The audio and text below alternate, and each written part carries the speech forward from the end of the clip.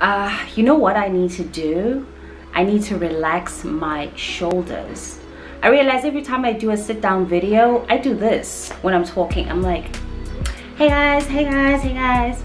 And every time I edit the footage, I'm like, what is this? What am I doing? So relax your shoulders. Also, tell me why I was so excited to get this passport stamp, guys.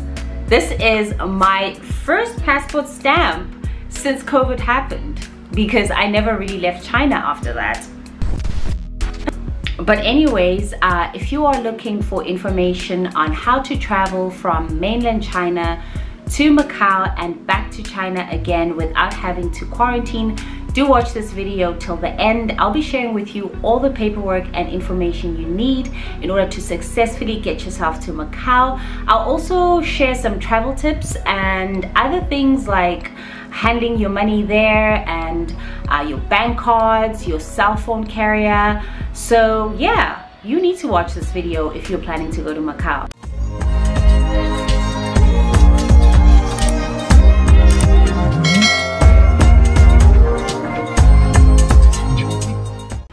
Hi guys, welcome back to my YouTube channel. My name is Andy, and in this channel I do travel and lifestyle content.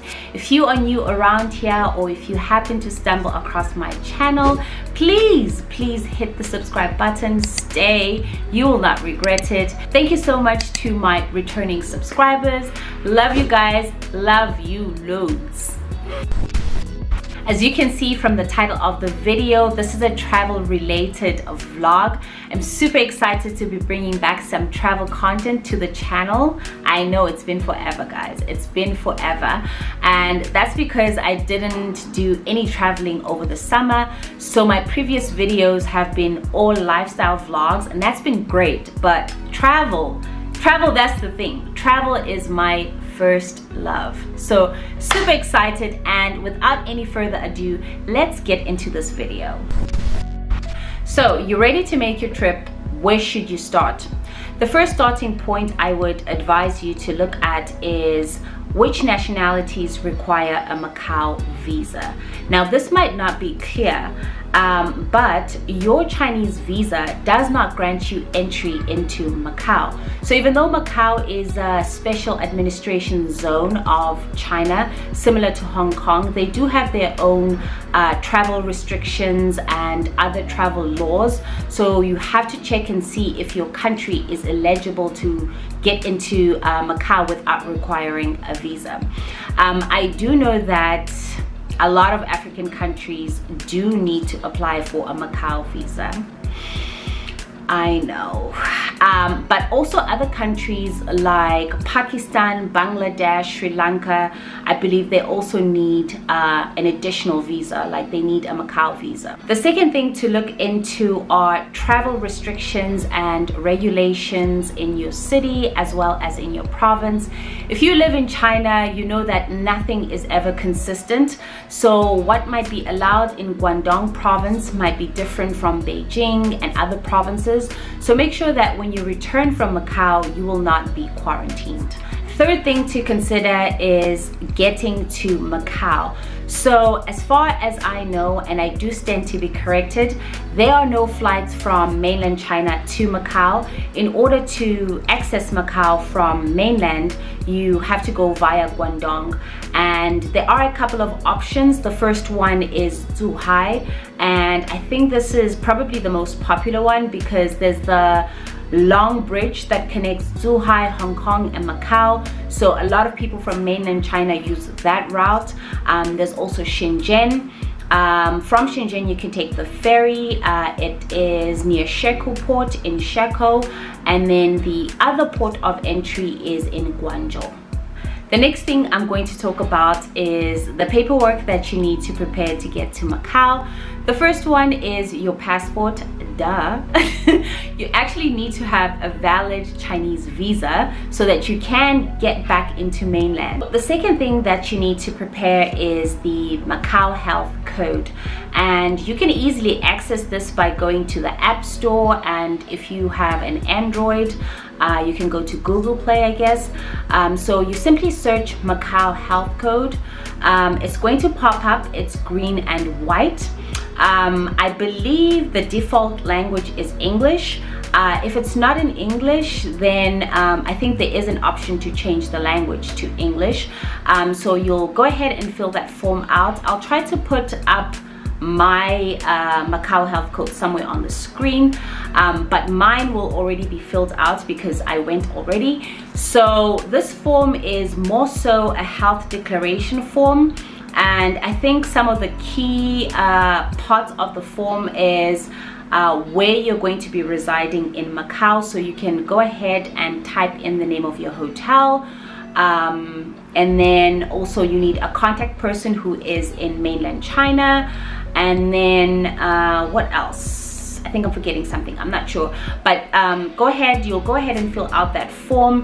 Once you've filled it out, at the bottom you'll see some options of where to submit, and you want to select the submit to border. Okay, so once you click that, you should get like a green QR code, and it will also say like think like entry granted into Macau or permitted, something like that. That QR code is going to be your Macau health code. So if you get to your hotel, you need to check in, you show that code. If you're going out to restaurants and they need to see a health code, that's the code that you're going to show during your stay in Macau. The third thing that you need to prepare is you need to sync your GHC code to the Macau code. So GHC is just simply the Guangdong health code. I'm gonna go ahead and put a picture of how that looks like. And I believe for the longest time this health code was not working for foreigners. I think now they have like somehow fixed it, because it's been working for me for a couple of months. I'm gonna screen record and put the steps somewhere on the screen. So once you have that opened, you have to click on one of the buttons. Once you click there, you basically are going to choose Guangdong to Macau, right? So it's like requesting permission to cross over. And then it'll give you a green QR code that looks like something that will be up here on the screen. This health code you are going to use at the port of entry. So once you are scanning your ticket and crossing over to Macau, this is the code that they will scan. So another thing to also note is that once you sync this GHC code to the Macau health code, if you do take COVID tests in Macau, you're able to see those COVID results in your GHC code. Once you have all of that done, you're set and you're ready to go. That's it. It's so simple. As I mentioned earlier in the video, you cannot fly from mainland China to Macau. The most common way of getting to Macau is via Guangdong province. So I'll go ahead and share my experience, which is taking the ferry from Shenzhen in Shekou and crossing over. The ferry is near Shekou port station. Even though there's a nearby subway station, I definitely would not recommend walking from the station to the ferry. And this is because there's a lot of construction going on in this area. And I'm saying in this area because I actually live a 5-minute drive away from the ferry. So I'm kind of familiar with the area. And you don't want to be walking that route with luggage. There's a lot going on. There's trucks, the roads are dusty. So yeah, definitely take a Didi. In the Didi app, you can type Shekou passenger terminal, I think, yeah. I'm gonna go ahead and put a screenshot of what you need to type, but this is the location where the ferry is. The Didi drops you right in front of the station. So getting into the station, you will need to show your 24-hour health code, and then once you're in, you want to go to the second floor. So you can either take the elevator or the escalators, but once you get to the second floor, you do have an option to buy your own ticket. There are machines, a self-service machine. It does work with the passport, and that's what we did. We bought our own tickets. The ticket costs 290 kwai, I believe, That is a one-way ticket, by the way. And then once you have your ticket, you can simply like hang around. There are a bunch of stores. You can grab some snacks, you can have coffee, and just keep in mind that boarding for the ferry starts 30 minutes before departure time. So we went ahead, scanned our codes, scanned our passports, and we crossed over. The really nice thing too about taking the ferry is that there are people everywhere, outside on the docks, inside the station. There's people to tell you where you need to go. And so once you've scanned your ticket and your passport and you've gone through customs, so it's like leaving China, you actually have to go through customs. So once you've gone through customs, you go ahead and you board your ferry. The ferry ride is about an hour. It's very nice. The ferry is clean. They also have refreshments inside. Pretty smooth ride. And then once you get into Macau, you have to go through customs again in Macau now, and they stamp your passport. They do give you a white small piece of paper, and this piece of paper you have to keep safe because you cannot check into your hotel without that piece of paper. I don't have it because my hotel took it. I was going to show you how it looks like. Maybe if I find it on Google, I'll post it up. If not, just ask when you go through customs which paper are you going to need to check into your hotel. Another thing that we did once we arrived on the Macau side is we got tested upon arrival. So this is not something that's optional, it's just going to happen. You arrive there and you have to take a COVID test. The good thing is that the test they take at the station is valid for 7 days, and that is because in Macau right now they're only testing once a week. However, if you're going to be coming back to Guangdong, especially Shenzhen, I would suggest that you test maybe every other day or every day. For me, I tested every day while I was in Macau. Once you get to your hotel, you do need to ask them where the testing stations are. And what I noticed was that all the major hotels had the testing happening on site, like in the hotels, which was pretty convenient. So you can get tested and then, you know, go about and explore and do everything that you need to do. If you are also struggling to sync your GHC and the Macau health code, and you cannot see the results of the COVID test that you took in Macau, you can actually ask the hotels to print out the COVID results for you, so that when you come back to Guangdong, you have those results in case they check. While you're in Macau, you will notice that a lot of people are still wearing masks. Some indoor spaces will require you to have your mask on, so it wouldn't be a bad idea to grab a pack of masks with you. Now, moving on to other travel tips. The first tip I'm going to share with you is your cell phone carrier. The cell phone carriers that we use are only set up to work in mainland China. So once you leave mainland and get to Macau, you will not have any signal on your phone.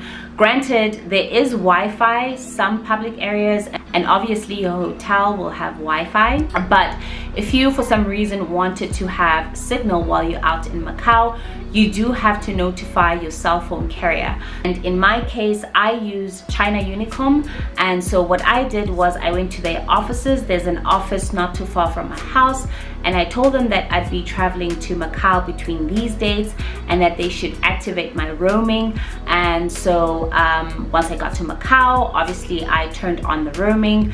I did have signal, however it wasn't strong signal, it was very spotty. Even though the signal was like spotty and it wasn't reliable, but it was kind of nice to have that, especially when we were trying to navigate moving from one location to the other. So something to look into if you want signal in Macau. The next thing I'm going to share with you has to do with money and currency.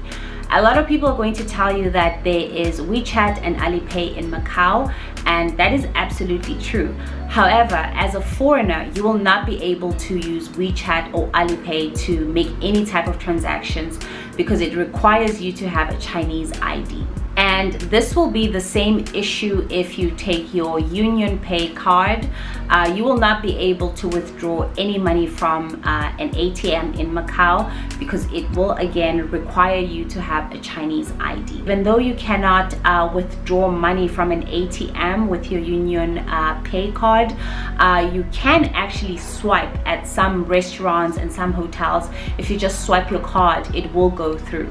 So you can bring your Union Pay card, and if you have a Visa card, like a non-Chinese card, that actually will work the best. Also, bringing a Visa card, especially if you have a credit card, is going to be beneficial for you when you have to pay the deposit for the hotel. So you know how it is here in mainland China, you can actually pay the deposit from your WeChat or from your Alipay, but outside of China, places actually use a credit card, a Visa credit card, and I had completely forgotten about that, so I didn't bring a Visa card. And what my hotel ended up doing was they just removed my mini bar, which was ghetto, and then I had to pay everything as I go, so I couldn't charge anything to the room. It wasn't a train smash, but that's just something to keep in mind. So the ways to go about with this issue is to take cash with you. I personally took about maybe 2,000 kwai in cash. I did not use the whole amount, of course, but I just wanted to make sure I had enough money with me. So taxi drivers and small stores will take the RMB as it is. Like, you don't need to convert that money. However, something to note is that when you exchange the two currencies, Macau uses the Macau dollar. They call it the MOP. So the current rate is, I believe, like 1 Chinese RMB is about 1.18 or 13 Macau dollar. So every time you pay with the kwai, they just take it as 1-to-1. So you might lose maybe 13 cents or 18 cents. So something to keep in mind. So you will be losing a little bit of money, but for the convenience, honestly, like, I didn't mind. So another tip I want to share with you guys is moving around Macau. Something to note is there are no car ride sharing platforms in Macau. So there is no Uber, no Didi, no Lyft. And this is actually a change since COVID happened, because I remember when I went to Macau pre-COVID, there was Uber, but speaking to some of the local people, they did say that there was a whole situation with taxi drivers and Uber, and ultimately they decided to chase Uber out of Macau. So if you are trying to get around, you will heavily rely on taxis. There are local buses, but we didn't even bother with them because Macau is very small. So even if you take a taxi, you aren't expected to pay like large amounts of money to move around. And there's pretty much taxis everywhere. They're quite easy to hail. I mean, you just lift up your hand. You know how it is. Just hail a taxi.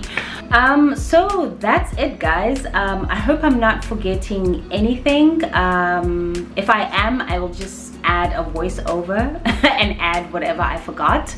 But I do hope that you found this video informative. If you do use this video and you make it out to Macau, please come back to this vlog, leave me a comment.